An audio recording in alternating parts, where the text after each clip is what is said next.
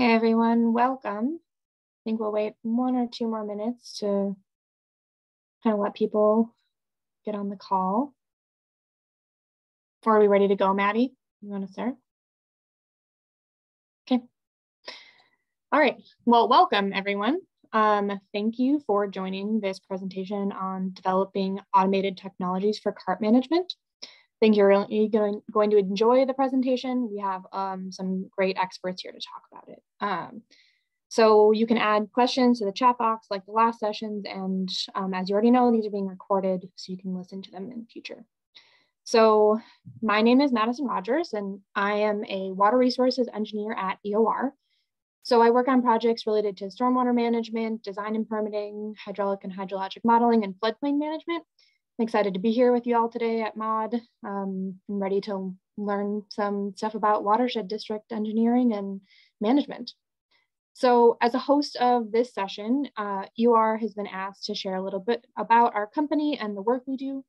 So first, I'm going to share a video that explains some of the history of EOR. And then after that 2-minute video, I'm going to talk a little bit about what EOR has been up to recently, starting with some of the initiatives we've been working on internally, as well as some projects. And then after sharing a couple slides with you, I'm going to introduce our speakers and they will dive into the presentation they've prepared for you today. So I'm going to share my screen.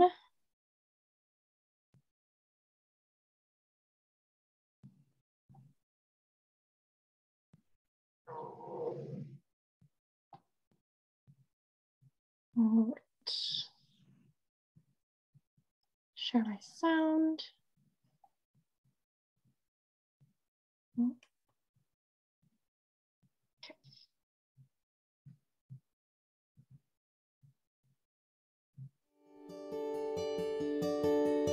I think what is special about this company is that we are water-centric. Most cities are founded on a river or some sort of water body.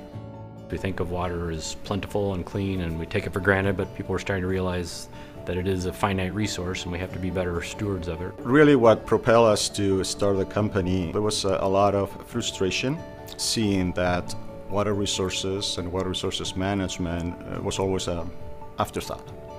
Something that you do at the end of your project to get permits and to make it look green.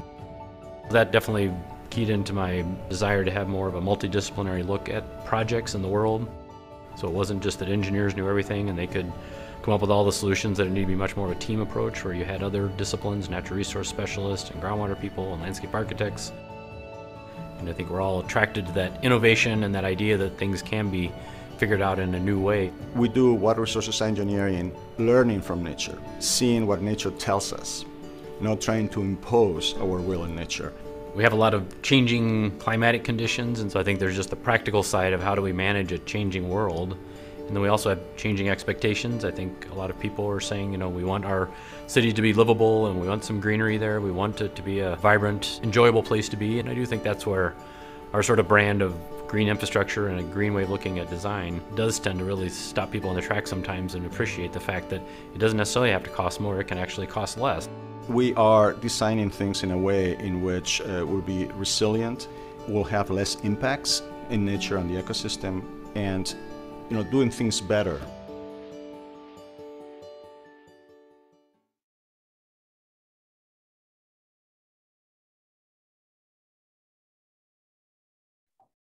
So hopefully that gives you a little background on the origins of EOR and the project we work on and what values we hold as an organization.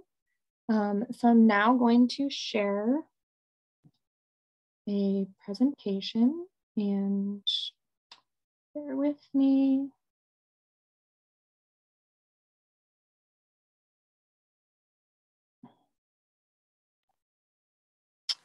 Okay, so hopefully you can all see the presentation. All right, so, we're in our second year of virtual MOD event, and a lot of us have been isolated during the pandemic, and it feels like a lot hasn't happened. But we wanted to highlight some of the opportunities we have experienced during this time. Not only has EOR been addressing issues related to the burnout and workload management that we've experienced during working from home, but we've also been exploring diversity, equity, and inclusion in light of George Floyd's murder and the heightened awareness of social and environmental environmental justice. So I'd like to take a couple minutes to share some of the work we've been doing internally, as well as in our communities, to kind of illustrate some of the areas of growth and expansion. So we completed a company wellness initiative to address employee well-being and incorporated action items from the initiative into our everyday work. We've been making deeper connections with community groups and our new office location in St. Paul. EOR moved to St. Paul in January of 2020. So it's been about been about 2 years. So we've participated also in company-wide diversity, equity, and inclusion trainings. And everyone has benefited from increasing the awareness, knowledge, and communication on these topics. But we know we continue to learn and grow, and there remains work to be done on these efforts. Each Friday, we gather as a company to have a Friday talk on a topic related to work, and we do both internal and external topics, and these really help keep us stay connected at a time of remote work and better understand the challenges and solutions that our coworkers are encountering. So those are just kind of some of the internal stuff we've been working on to share with you guys. So we've completed a company wellness initiative, we have 3 company-wide service areas, and they're water, ecology, and community. And so during planning and design for projects, we've been making a concerted effort to ask the question, how does water impact our well-being, and how can we manage our water resources in ways that are more equitable and inclusive? So a couple of projects to highlight on that front are the Capital Region Watershed District office. This was a renovated former industrial building site, and it was renovated into the new office for the Capital Region Watershed District. EOR helped with the stormwater management on this project and landscape design, and it went further to provide some educational features, provide areas of community gathering and accessibility-friendly stormwater BMPs, and all of these are helping to further convey the mission of the Watershed District and their connection to the community that they serve.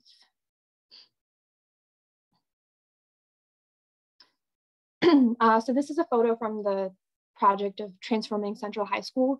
This one was great because it was actually one of our St. Paul community neighbors, and we worked with them to implement some stormwater management and landscape design features.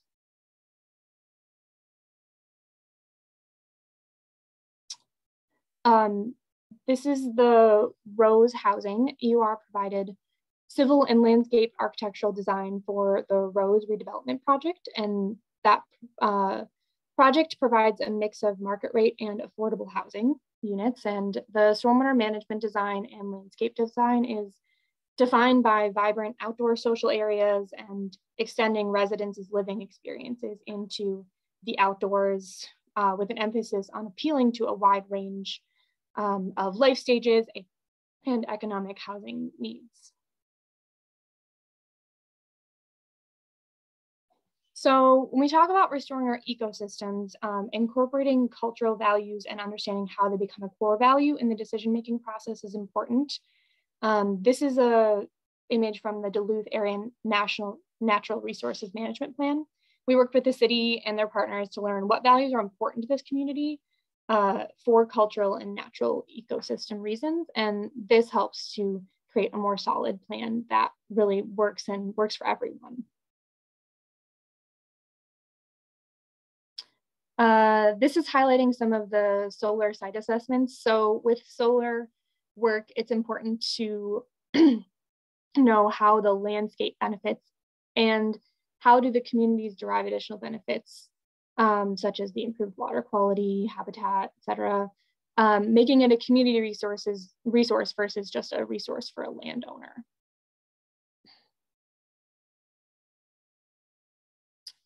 This is a project in Storm Lake, Iowa, where a BMP treatment train was constructed to address issues relating to flooding in an industrial area. And there was a wildlife corridor incorporated to reintroduce habitat to the areas. And this one was really great. They noticed jackrabbits come back to the area shortly after the project was built, which they hadn't seen for decades any wildlife here. So it was cool to see the actual impact of something.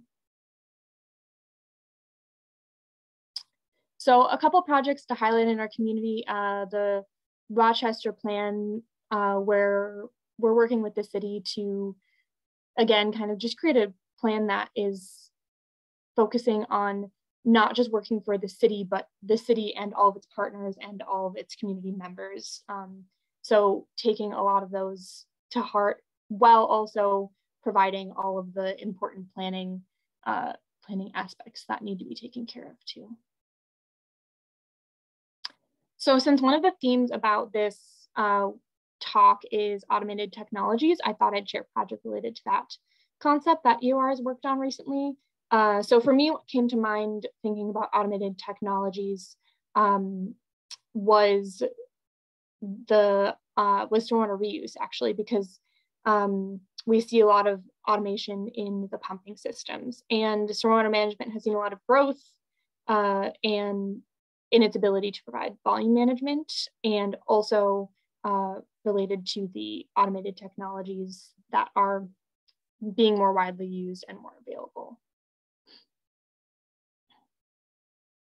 And this project is the Oak Glen Golf Course, and it diverts warm phosphorus-laden water from Lake McCusick wetland to an irrigation pond at the Oak Glen Country Club. And in doing that, the system reduces phosphorus and thermal loading to the wetland Browns Creek, a designated trout stream. And to maximize the benefits while maintaining healthy wetland vegetation, the system design includes a series of float switches that prevents pumping when water levels in the wetland are half a foot or more below the wetland normal water level, or when the golf course irrigation pond is at capacity. So thank you for taking the time to learn more about EOR today. I hope we see you at the virtual networking session tonight. We have code names, if anybody's familiar with that game, it's pretty fun. So hope to see you there. And now I'd like to introduce our panel speakers for this session. Stop sharing.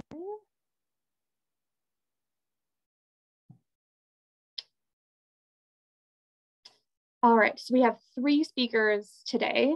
And I'll introduce all of them now and then let them get into their presentation.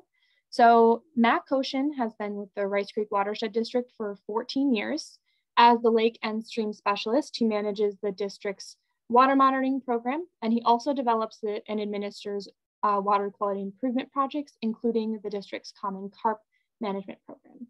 Matt received his master's from the University of Minnesota in conservation biology. Przemek Bajer is the owner of Carp Solutions. He has worked at the University of Minnesota as a research assistant professor. He received a PhD in fisheries science at the University of Missouri-Columbia in 2005. For the past 16 years, he has been working on various aspects of ecology, life history, and management of the common carp. Vinnie Hirt earned a PhD in ecology, evolution, and behavior from the University of Minnesota in 2015. He has conducted research on a variety of fish-related topics, including morphology, development, behavior, genetics, and evolution. He works at Carp Solutions, where he is responsible for collecting and analyzing data, improving existing methods and equipment, and developing new technologies to facilitate carp management. So with that, thank you, and I'll hand it over.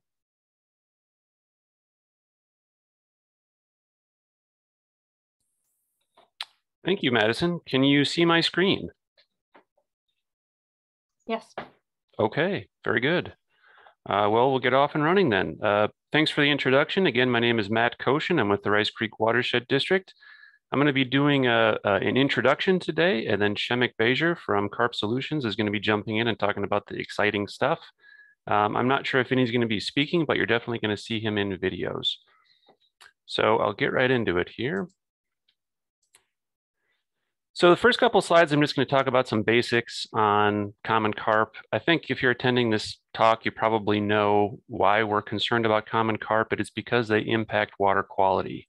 So they destroy aquatic plants, which can flip shallow lakes from clear water to turbid water states. They suspend nutrients off the bottom of the lake through their feeding mechanisms. They'll kick up sediment, which kicks up nutrients like nitrogen and phosphorus. Also, when they ingest organic matter, they'll digest that and then excrete out that phosphorus into the water column.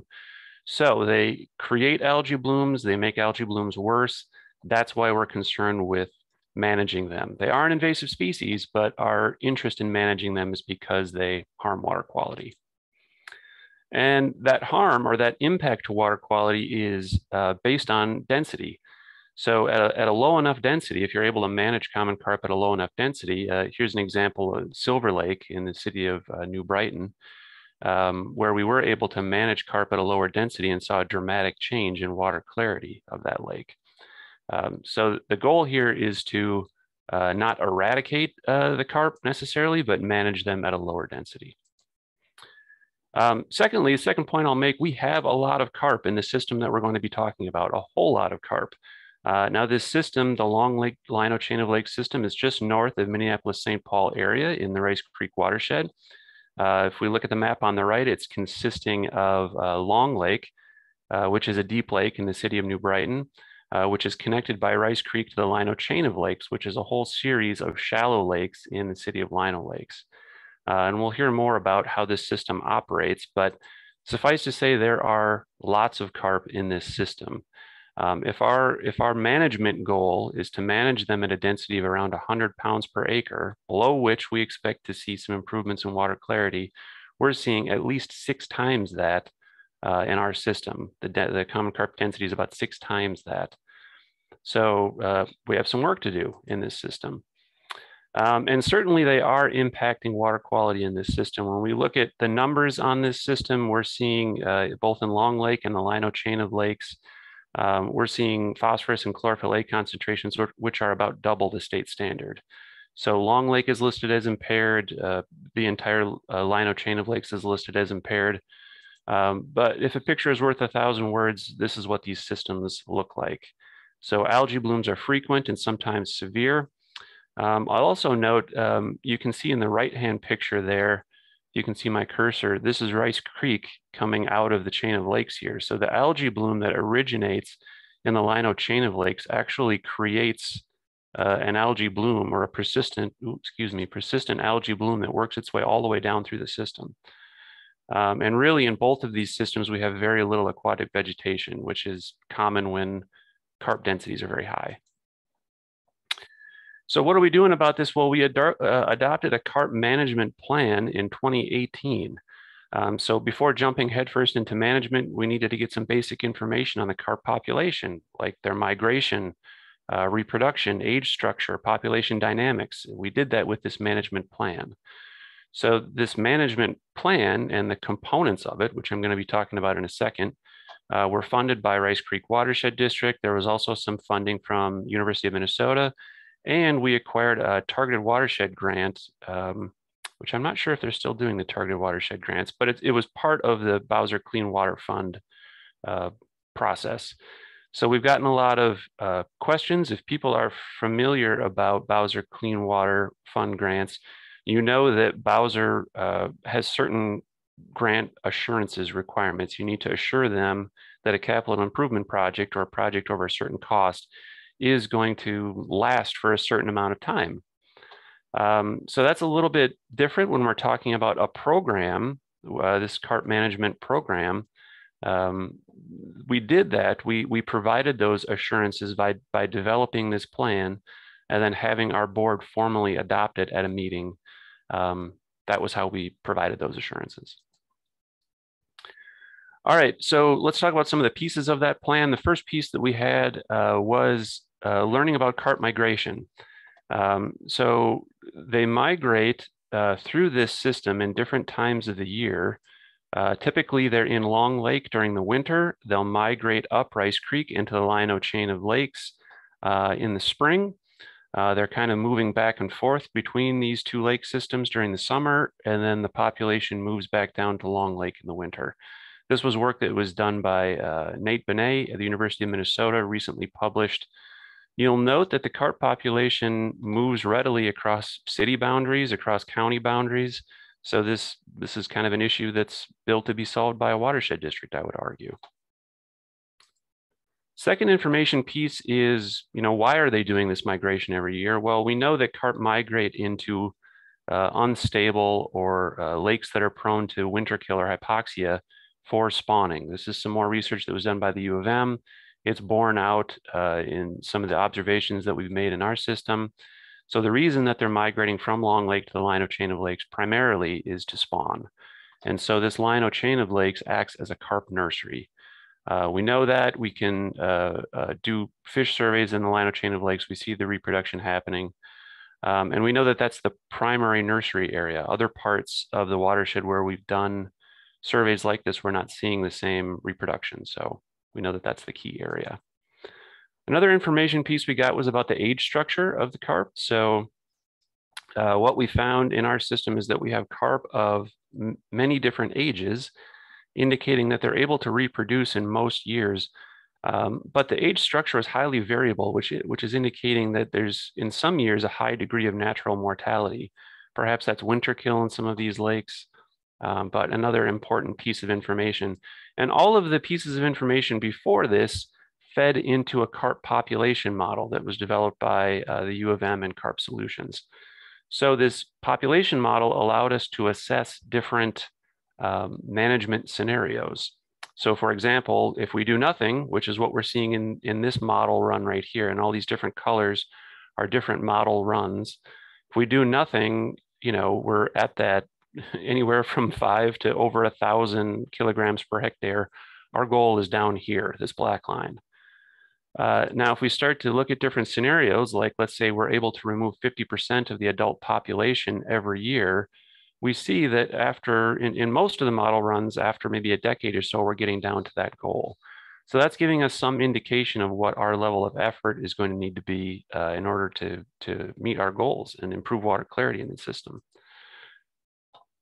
All right, so now we know all of these key components, and I would argue that to have a successful carp management program, you really do need to take the time to collect all of these pieces of information to build a good plan. Okay, you can't put the carp before the horse.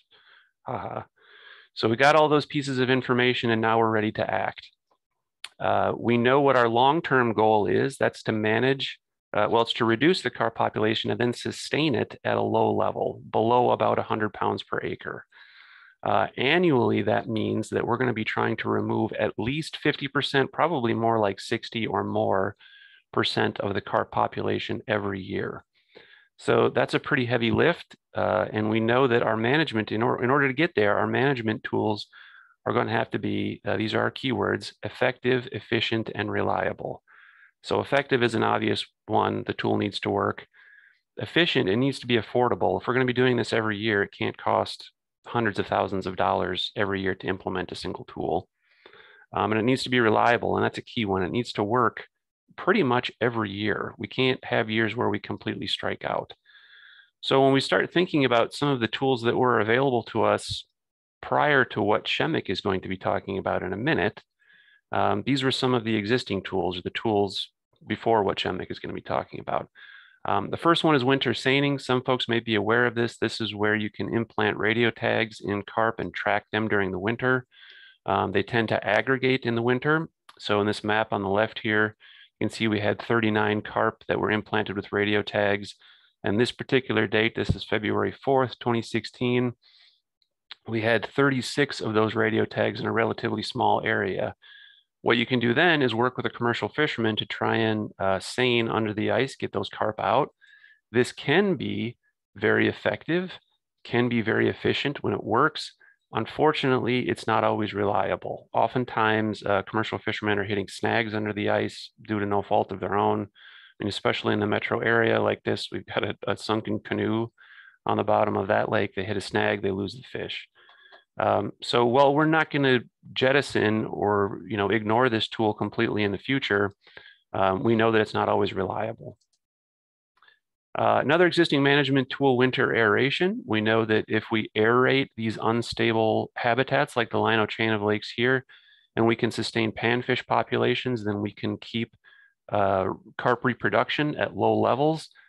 But thinking about the trying to aerate 5 connected shallow lakes here completely throughout every winter, that's just not practical. It's not really, doesn't really check any of our boxes here, effective, efficient, or reliable. So where does that leave us? Well, Przemek is going to be talking about some of the tools that we developed. We know that they need to be effective, efficient, and reliable. We need to think about all of those different components, effective, efficient, and reliable, as the population changes. So for example, as we're making progress and the population declines, does the efficiency of some of those tools change? Also, we need to think about the reliability of some of those tools as carp, quote, learn. They can change their behavior based on some of the management tools that are used. And we need to remain flexible. We need to, I talked about some of the tools like winter aeration or under the ice netting. Even though those don't check all of our boxes, we need to think about perhaps using those when we can in the future. So we need to stay flexible, have multiple tools available. So that's where I'm going to leave it. Now, Przemek is going to jump in and talk about the exciting stuff, some of the new tools.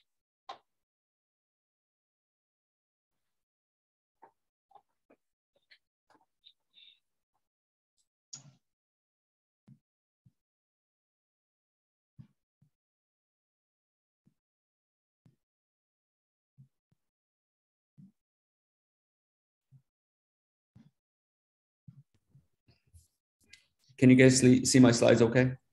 Yes. Okay, yes. Wonderful. Thanks, Matt. Thanks, Madison, for the introduction. I'll jump right in. Before I do though, I have to provide a statement of conflict of interest because I work at the U of M and at Carp Solutions, which is a company involved in the development of management strategies for invasive fish. The interests related to the conflict of interests are reviewed and managed by the University of Minnesota in accordance with its policy. Okay, so let's move on right ahead to this first technology that we developed.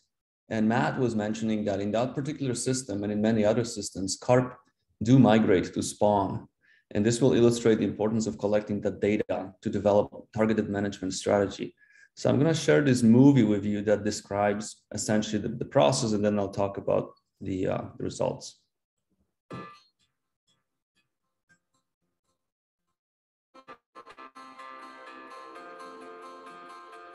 So we are at Rice Creek in New Brighton, Minnesota, and we're doing a field test of a new technology for removing invasive carp, common carp, from the stream.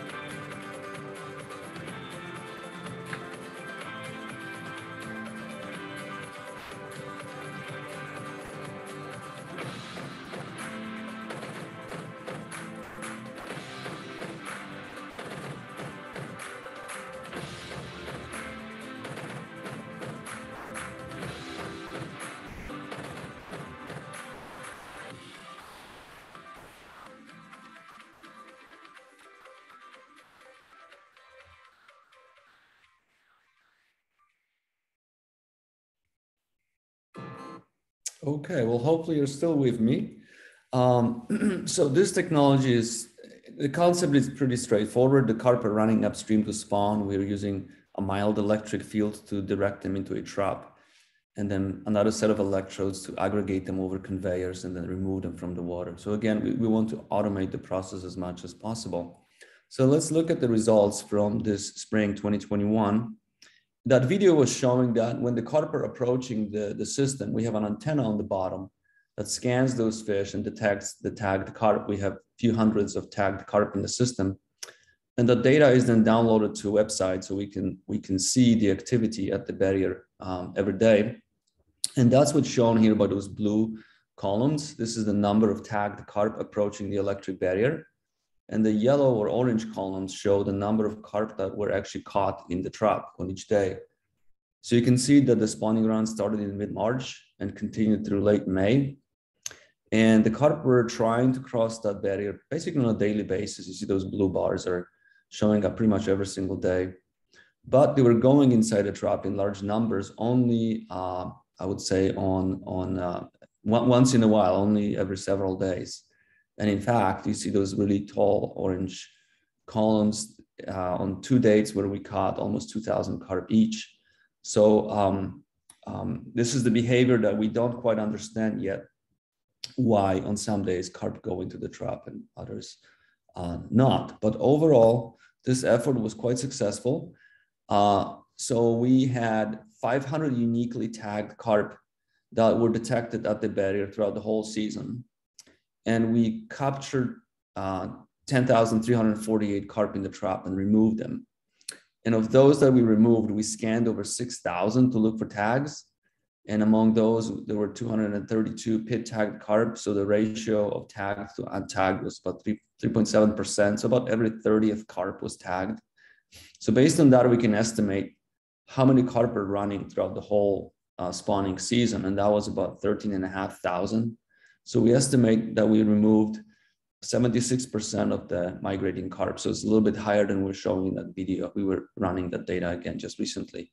So that was quite successful. We removed most of the carp that were attempting the spawning migration. Another good thing about this technology is that the bycatch, which are fish other than carp, was quite low, over 200 fish, and those were released.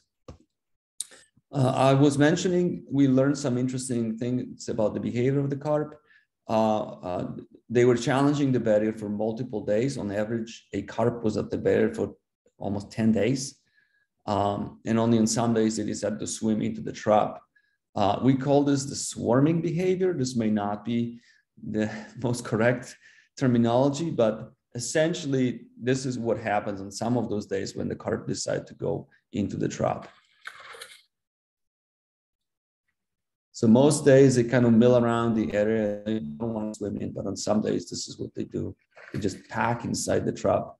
There's almost no room left in the trap. It's just filled with carp.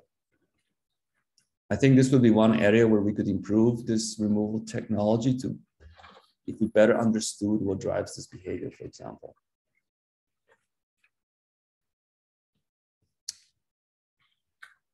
Okay, so that was technology number one. Moving on to the second one that we can use in the summer when the carp are actively feeding.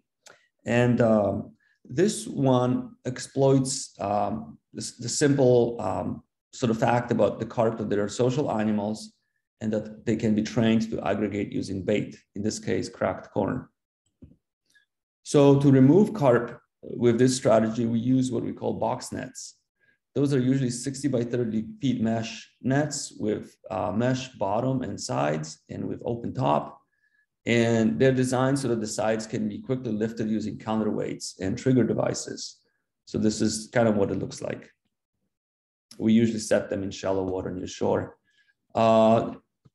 Using remotely controlled triggers is important because you kind of want to trigger the net from a distance so you are not spooking the carp. And after we install the nets, we are testing it, how they work. So these two guys in a boat, they will be triggering the net remotely, and I'm just standing by the net filming it. There are no fish in the net yet. This is just, we installed the net and we're just testing it.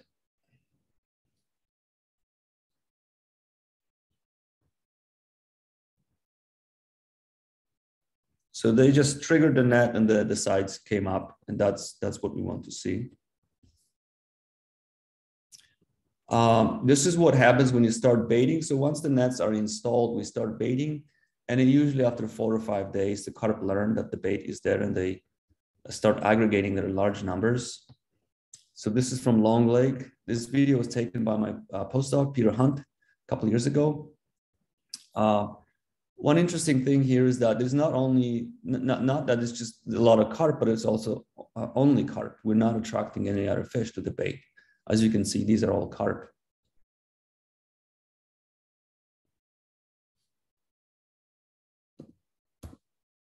And before we start removing the fish, we use another element.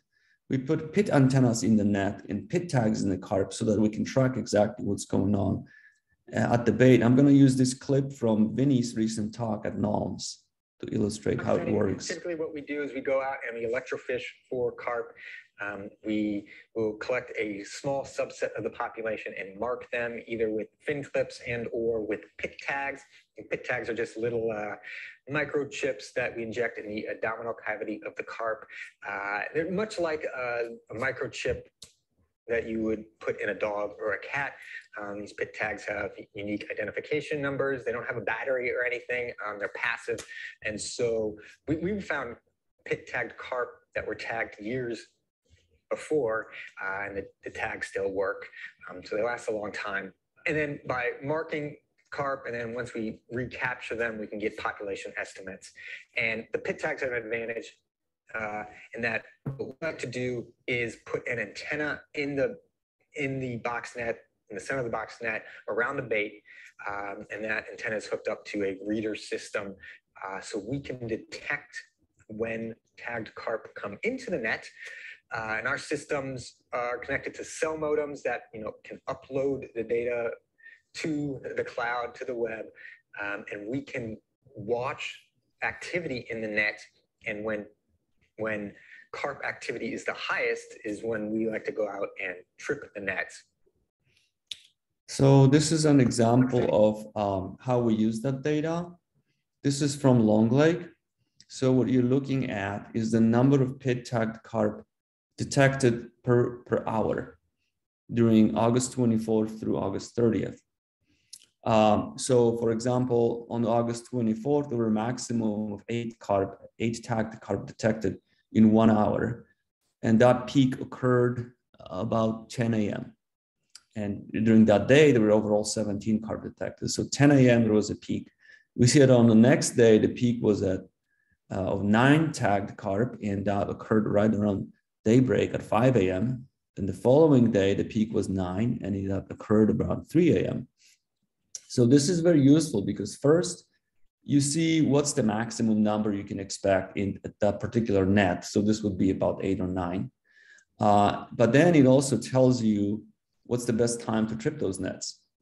And we can see that it changes from day to day. So what happens when we're getting ready to trigger those nets, we have to watch the antennas. And as the aggregation is building up and we're seeing that we're about to reach the peak, we go out and trigger the nets. So like the net was triggered sometime at night here, and the fish were removed, and then there was a few days of no fish showing up, and then they started again. So this is getting ready for another pull of the net. And also having pit carp at the bait is informative because then we go through the catch and we see how many we caught, which is telling us if we missed them or not. So that's a lot of really useful data. So this is example from Long Lake again. We looked at the data and it looks like there should be carp on the bait. It's about 10 a.m. and one of us is going on a boat to trigger the net from a distance. So the counterweights that are used to lift those nets are sliding inside those white sleeves for protection. So now the weights fell down and the net came up.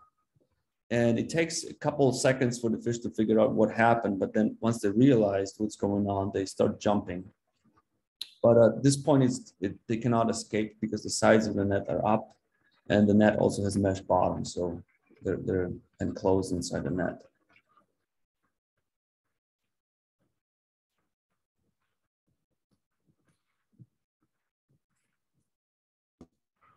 And then what happens is the crew moves in. We have this floating boom that we put underneath the net, and we just drag it across to aggregate all of the carp one end of the net.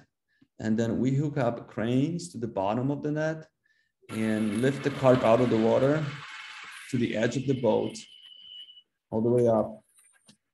And then they're kind of rolled into the boat all in one big swoop. So this is about 700 carp or so that are being removed from the net.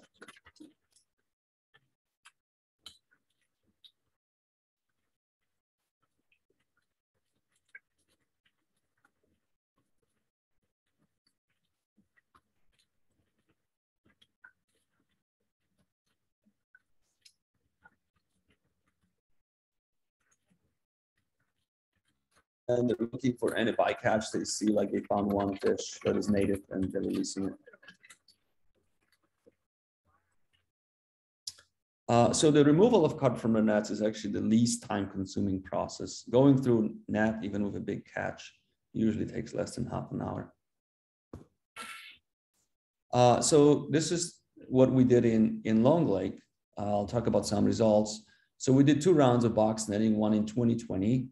And at that time, we installed 6 nets in the lake. You can see those nets highlighted by those orange rectangles.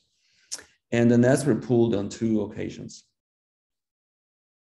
And I should mention that when we do this strategy, we want to use multiple nets, usually between 4 or 8 in a lake of this size. In much bigger lakes, we often use actually more than 20 nets. So here are the results. So the nets were pulled on September 25th and October 9th. As you can see, the catch rates varied between nets. So these are the nets 1 through 6. Some caught hundreds, some caught 1,000 plus.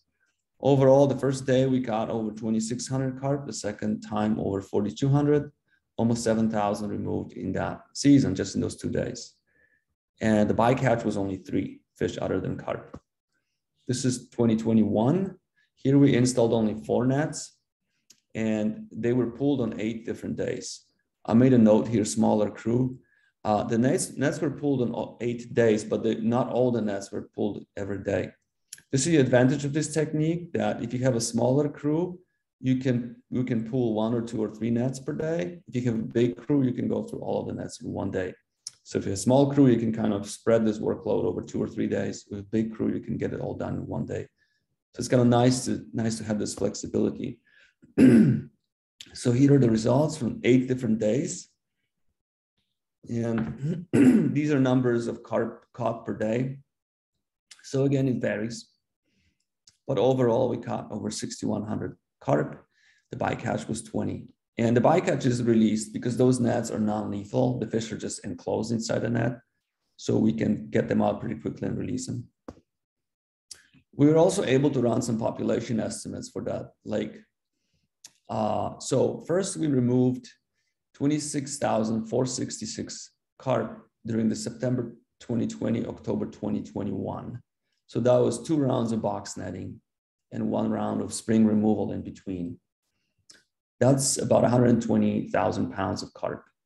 This lake is 172 acres, so we removed 690 pounds per acre. Like Matt was saying, the carp biomass in the system is really, really high. And from our market recapture estimates, we think that there is still about 25,000 carp remaining in the lake or in that system. So we removed just over 50%.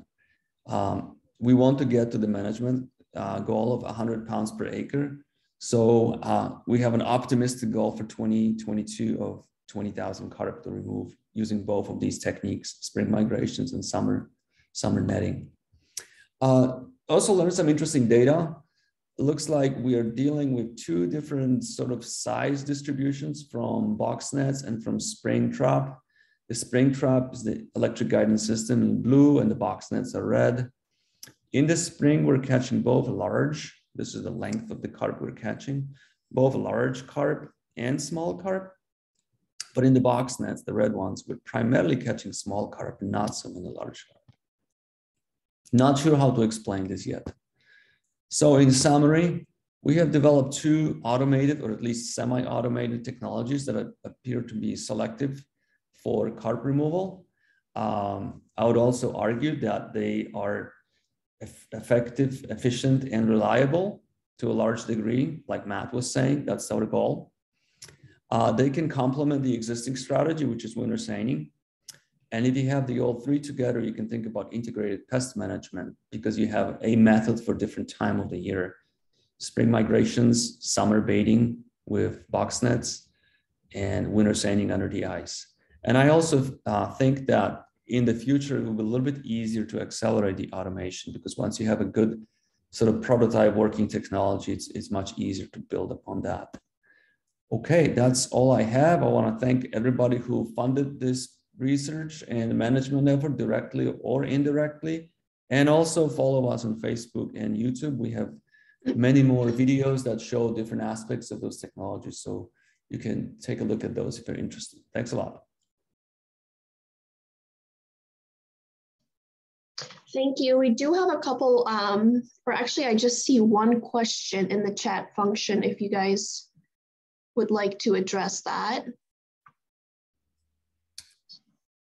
Let's see, from Don Pereira. Correct.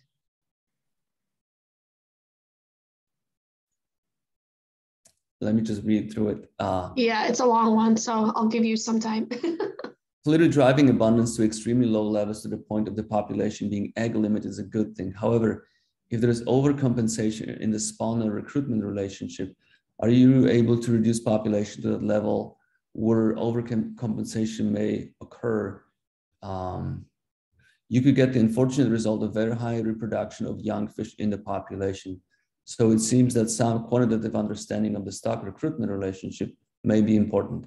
Yes, very good question. This is for fisheries folks. The stock recruitment basically means how many young fish are produced per one adult at different population densities.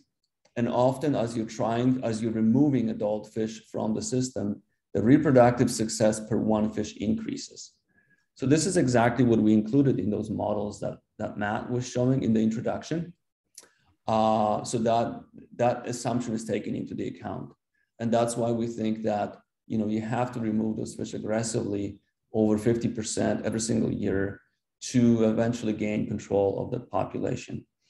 I would also add that, you know, the population is high. For example, now we think that there's still 25,000 carp in the system, but we are getting better at removing them. And, you know, last year alone, 2021, we removed about 17,000. So I think we're getting close. And furthermore, because the nurseries are located up north and the carp will continue moving back and forth to spawn because they're homing to their places where they were born, I believe that even if the population abundance decreases, we still should be able to fairly effectively continue removal with the spring trap. The box netting in the summer may decline because that gets less effective as you're dealing with fewer carp, but the spring round should still be a good management target. Let's see. Next one is there a market for the removed carp as food or fertilizer source? So we as a company don't have a commercial license, so we cannot do anything commercial with the carp. They are being buried in the ground. We do offer them to local commercial fishermen in the area. They're welcome to take those fish whenever there is any sort of market for them, but usually there is not. Next one is, Matt, if you want to take some of them, let me know. Sure. To be carp related. Sure. Yeah. Well, the next one is about, you know, why wouldn't our goal be getting rid of all of the carp? I think if that were a realistic goal, we would shoot for that. I don't think with the management tools that we have now that that's a realistic goal. There are some other technologies being, well, at least in our system, I guess I would say maybe, you know, shallow ponds or something like that. If you could draw it down completely and just completely eliminate the fish population, that might be a realistic goal, but not for us. But there are some technologies coming out of MACERC that, you know, for some systems that might be a realistic goal, but not yet. Yeah, I agree. I would add, you know, the question from Don was a really good one. Przemek, there was the paper came out a couple of years ago that you worked on about the downstream dispersal. Correct me if I'm wrong, but you know, I think there's fairly high mortality rates in the lino chain of lakes. We know that the young of the year do disperse downstream and join the adult population, but even in years with fairly high reproductive success, those lakes are shallow and we get some pretty severe winter kills this year. I mean, with as low as Rice Creek was, we might see some pretty high natural mortality despite reproductive success. Is that fair? That is an excellent point, yes. And we've been pit tagging young of the year carp in those nursery lakes for several years now. And this seems to be the case, not just here, but in other places where, in those big shallow nurseries, there's probably 1 million plus carp, those juvenile fingerlings at the end of the summer in a good year. But what happens is those fish don't tend to disperse in the first year. They actually sit in a nursery for 2 years. And then after 2 years, they start moving down to Long Lake. And that's actually good news because a lot of them die during winter kills in those shallow lakes. We don't know why they don't disperse, but they just don't seem to be doing that until they are essentially mature. So yeah, and that was incorporated in that population model as well. There's some couple of shout outs to Eeyore. Is there any evidence that they may change spawner behavior to avoid trap areas? We have seen some of that with sea lamprey in the Great Lakes. We talked about it with Matt because the fish are running to spawn and the electric barrier is stopping them. And sometimes they take days and days until they go into the trap. So we thought maybe eventually they'll just turn around and go to spawn in Long Lake. We should be able to see that based on the equipment we have out there. But I would also say that spawning in Long Lake actually wouldn't be a bad thing because Long Lake has very abundant, strong native fish community with panfish, and they can eat carp eggs and larvae. So that actually would be kind of desired strategy. That would reduce the production of young carp because the adults wouldn't be able to go up to the nursery. Greg Wilson is asking, if you stop removing carp today, about how long do you think it might take them to rebound? I would say pretty quickly. I don't know if Matt, if you have any comments. Quickly. Yeah. Quickly. with this many nurseries upstream, if you don't do anything, they probably would be back pretty quickly. Well, which highlights why we have those keywords: effective, efficient, reliable. It needs to be efficient. The hope is that as the population declines, while we continue to manage them, the level of effort that we put into managing them also declines, and so costs go down. Good questions. Yeah. Do we have any more questions for Przemek or Matt? Dawn says, yeah, they will bounce back. We definitely agree. But I would say that, each system is a little different. Here, I think they would bounce back very quickly. In other lakes in the metro area where similar strategies have been used, the populations have already been suppressed for years and they're not bouncing back. It's all about how easy it is for the adult carp to find nursery areas and then for the juveniles to disperse out of the nurseries back into the lakes. And then on top of that, in other systems further south, we're not really probably dealing with the migration scenario. Those fish can find good nurseries in their own lakes. So you would kind of need different management strategies for those types of lakes. But the technologies we developed could be used in a lot of systems, nevertheless. 2 more questions in the chat. The first one is, does the district plan to remove carp annually from Long Lake? Yeah, the district intends to continue managing carp indefinitely, driving the population down to our management goal.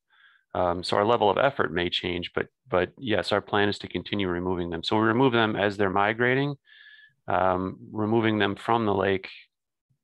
Those efforts may change as the population goes down, but right now we are.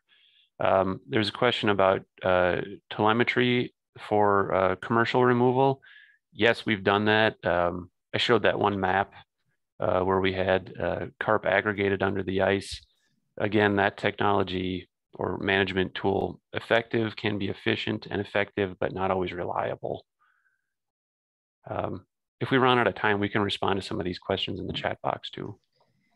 Yeah, we have about 5 minutes left. So we're actually staying on this track for the 11 a.m. session as well. So at some point, I'm going to have to cut it off and move on to the next session. Any other questions? Grace Butler from 9 Mile Creek. They saw a significant change in the net draw carp. Okay. Well, 9 Mile Creek, we did some work there in Normandale Lake in 2020, just 1 year. We haven't done anything since then, so I'm not sure what the question is about exactly.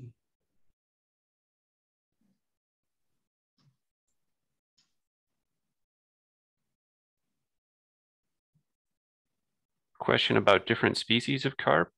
In the Rice Creek watershed, we're just dealing with common carp. I know other parts of the metro, we're hearing about silver and the bighead carp. Luckily, we're not dealing with those yet in Rice Creek. We do have in some lakes some pretty high bullhead densities, but haven't gotten involved in managing those yet.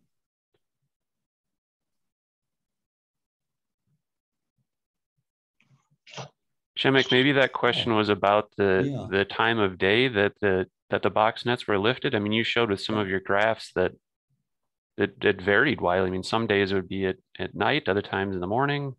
Yes, exactly. And actually in Normandale in 2020, we lifted the first 2 times, we busted, and then we figured out that the carp had a different feeding peak than we were thinking, and we changed that, and then we got thousands of carp after that. So that information is really, really important. Yeah, to have those tagged fish in the net, because it could be in the middle of a day or it could be in the middle of a night. And again, that's really about improving efficiency. I mean, I remember before we were doing that, it was just picking a time. Well, let's show up at 4 or 5 a.m. and pull the nets then. And that could result in a complete bust. And that means time and effort and money. Oh, for sure. Yeah. Okay, I think this is a good time to wrap it up so we can get ready for the next session. Thank you all so much for your time today. Przemek, Matt, and Vinnie, you guys did a great job. If you guys are planning to attend the Hallock Dam retrofit session, that is the same track, so feel free to stay on here. Thank you all so much.